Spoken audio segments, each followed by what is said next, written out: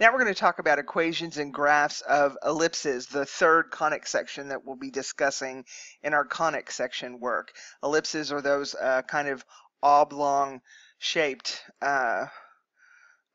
conic sections, and they come from angling the plane and intersecting the cone, and it gives you this oval shape. So the geometric definition relies on a cone and a plane intersecting, and then the algebraic definition is a set of points in the plane such that the sum of the distances from two fixed points called foci remains constant. So let's take a look at ellipses. So from each point in the plane, the sum of the distances to the foci is a constant. We call that constant c. So there's one focus, there's a second focus, and any point on the surface of the ellipse, for instance, here is point A. If we add distance 1 and distance 2, we're going to get this real number value c.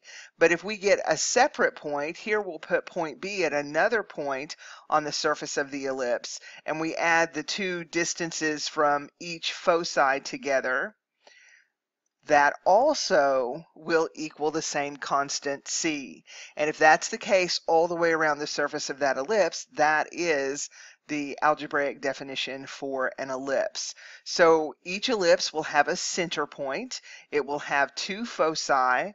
The ellipse will have a major axis. The major axis occurs along the longest stretch of your ellipse, and that doesn't necessarily always mean it's horizontal. We can have a major axis that's vertical if that's the longest side of the ellipse. And then the shortest side, the shortest distance between the two sides of the ellipse, is called the minor axis. Again, here it's shown to be a vertical minor axis, but it could also be a horizontal minor axis. So all of these things play an important part in graphing and in writing the equation for any ellipse. We need to know the center, we need to know the foci, we need to know the minor and major axes, and the distance between the center point and the foci. So in an ellipse, both variables are squared, where that was the case also in a circle, but wasn't the case in the parabolas. We're back to where both variables are squared in an ellipse. The general equation for any ellipse looks like this. Now, what's different between the equation of an ellipse and the equation of a circle are these fractions here, these denominators. There's going to be a real number value below each variable, and that is what makes an ellipse instead of a circle. Also, one big thing that we notice that's different between an ellipse and a circle is an ellipse is always set equal to 1, where a circle is set equal to its radius squared. So in an ellipse, we're always going to solve it and make sure that we set it equal to 1. And this is another big important point, is that it is the sum of those two variables squared. So we're looking for a plus sign in between the two fractions, and we're looking for them set equal to 1. So there's the general equation for any ellipse. The center, again, is HK. That's not new for us. The x coordinate is H. The y coordinate is K for the center of our ellipse. And the absolute value, the distance, 2 times A, here's the A we're talking about, that is the denominator of the fraction, is the length of the horizontal axis, and the distance, 2 times the length of B, is the length of the vertical axis. And here is the procedure that we're going to go through in general for graphing any ellipse. First, we're going to put it in standard form. This is the standard form right here. This is the center form, where we can recognize the center point HK, we can recognize A, we can recognize B, and with A and B, you'll see that we'll be able to find the value of C, and then we can find all the other information, the foci, the major axis, the minor axis, all those things that are going to be important to us when we're graphing an ellipse. So the very first thing we're going to do is put it in standard form. That's an x squared term and a y squared term set equal to 1. Then we're going to plot that center point HK. Then we're going to plot the endpoints of the horizontal axis by moving A units to the left and A units to the right from that center point. And again, this is the A that we're talking about. So we plot HK, we find the value of A, and we move A units to the right and A units to the left, and that's going to be the endpoints of our horizontal axis. The next step is to plot the endpoints of the vertical axis or the minor axis by moving B units up and down from the center of our ellipse. I need to clarify that. This would only be the minor axis if A was larger than B. We could have a vertical axis that was a major axis. So we'll talk more about that when we do an actual example. Steps 3 and 4 locate the endpoints of the major and minor axes. The next step, we're going to connect the endpoints of the axes with a smooth curve that we're actually going to draw the ellipse. Then we're going to use the following formula to locate the foci, and this is where that distance C comes in play, and we also use A and B. So C squared is going to equal A squared minus B squared if A is larger than B. If A is larger than B, then that is what tells us that we have a horizontal major axis. If B is greater than A, that tells us we have a vertical major axis. So we're going to have to find the values of A and B and compare them accordingly.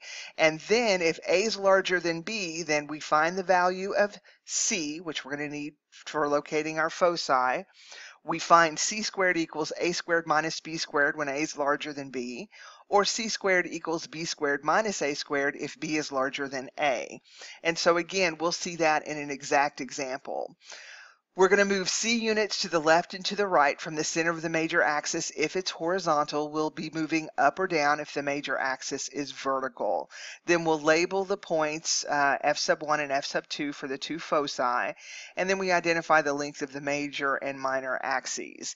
We don't actually have to plot the foci in order to graph the ellipse, but we are going to get asked sometimes to just find the focus or the foci, or maybe we're going to be given the foci and we have to use that to actually find the center point.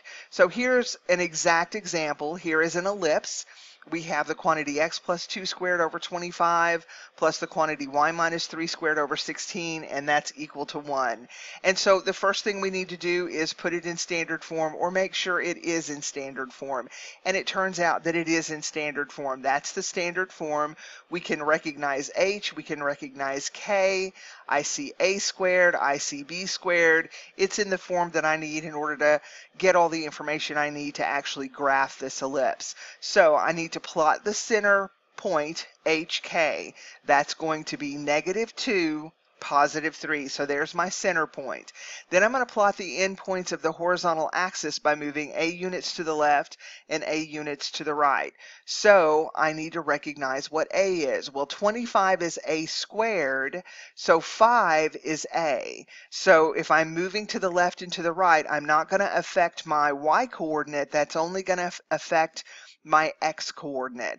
So I need -2 plus 5 and -2 minus 5. So there are the endpoints of my axis, my horizontal axis. Then I'm going to plot the endpoints of my vertical axis, so I need to identify B. Well, here's B squared, therefore B has to be 4. And my vertical axis is only going to affect my Y coordinate. Now my Y coordinate is 3, so I'm going to move 4 units up from 3 and 4 units down from 3, but it's not going to affect the X coordinate of those points because we're moving vertically up and down. So the endpoints of the vertical axis are -2, 7 and -2, -1. Then I just connect those endpoints and I draw my ellipse. All of that information. So there's my horizontal axis, there's my vertical axis, there's my center point. I haven't found the foci yet. I don't really need it in order to graph the ellipse, but I could find it if I needed it. That's just a matter of finding C, and I know A and B, so I can find C anytime that I need to. It turns out that because A is bigger than B, then the major axis is a horizontal axis, and we can see that that is longer than the minor axis, which was the vertical axis. So, which way is the major axis? We just answered that. It's horizontal because A is bigger than B. Using the following formula, we can locate the foci. So c squared is going to be a squared minus b squared because a is bigger than b. So c squared is going to be 25 minus 16, or it's going to be 9, and therefore c is going to be plus or minus 3. So we can locate the foci, and we know that the both foci, I guess I should say, always lie on the major axis. So this is going to be a horizontal move from our x coordinate of -2. So we're going to go 3 in the positive direction from -2 and 3 in the negative direction from -2. So the coordinates for the foci for this ellipse are -5, 3 and 1, 3. So there we are. There's everything that we need to know about this ellipse. So very quickly, we'll see if we can get through this second example here. Now here's one that's not given to us in standard form, so we need to take the steps to put it in standard form. Remember, I'm probably looking for a fraction plus a fraction equals 1. Well, this has to equal 1, so I'm going to divide every term by 144. When I divide every term by 144, I get x squared over 9 and y squared over 16 equals 1. So the center point, I can see that h and k both have to be 0. So my center point is 0, 0. I have A equals 3 and B equals 4. This right here tells me that my major axis is going to be vertical and my minor axis is going to be horizontal. This is a case where B is greater than A. So the endpoints of the horizontal axis, I'm going to go from my center point, which is 0, and I'm going to go to the right 3 and to the left 3. If I want to plot the endpoints of the vertical axis, I'm going to go from my k value of 0 and I'm going to go up 4 and down 4. Then I'm going to connect the endpoints of the axis with a smooth curve. I'm going to actually draw the ellipse. Which way is the major axis? We just said because B is larger than A, we know that we have a vertical major axis.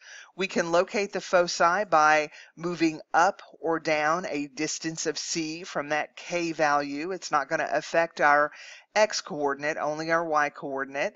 So we need to take the steps to locate the value of C. So we're going to go up from 0 along the y-axis, positive root 7, and then down negative root 7. So there it is. There's the second graph. Very easy. And we can see we do have a vertical major axis and a horizontal minor axis. So here's one where it says we need to put it in standard form.